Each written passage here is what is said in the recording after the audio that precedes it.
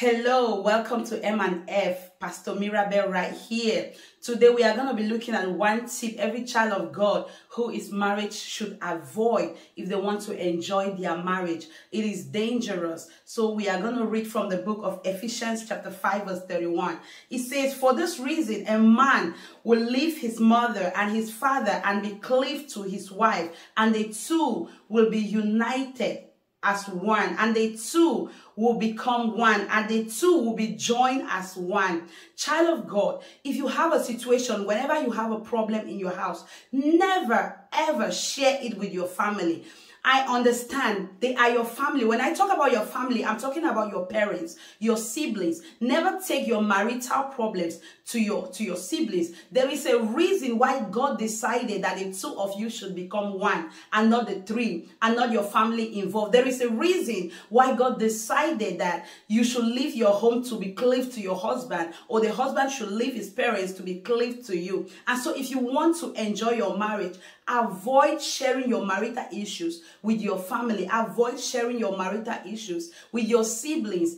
Let me give you one disadvantage to that. When you share your problems with your family, with your mother, with your brothers, with your sisters, and eventually you go back home to your husband or to your wife, when the two of you make up and forgive each other, it's hard for them to forgive. They keep giving you reasons why the person is not good. Every time they keep giving you reasons why this person is not the best person for you. But you are the cause of that problem, because you open the way for them to be able to give you ideas, to be able to talk about your husband. So the Bible says you cleave to your husband, cleave to your wife, and the two of you should become one, which means you should be united in resolving issues in your home, which means your home is the best place to resolve issues, not carry them out there. Whenever you carry your issues, just imagine if the two of you cannot even agree, what more when a third mouth is included or the third mouth is involved? Child of God, today this is a word for you and a warning to every married couple who wants to enjoy their marriage.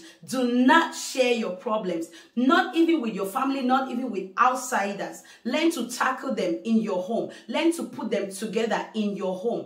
I pray for you that as you have heard this word, it's gonna go a long way in your marriage, in your family, in the name of Jesus, that you will learn to resolve issues in your home, in the mighty name of Jesus, that you receive the ability to resolve issues in your home, in the mighty name of Jesus. Thank you so much for watching. Pastor Mirabel right here. Please subscribe and share, comment to introduce yourself. God bless you and see you next time. In Jesus' name, shalom.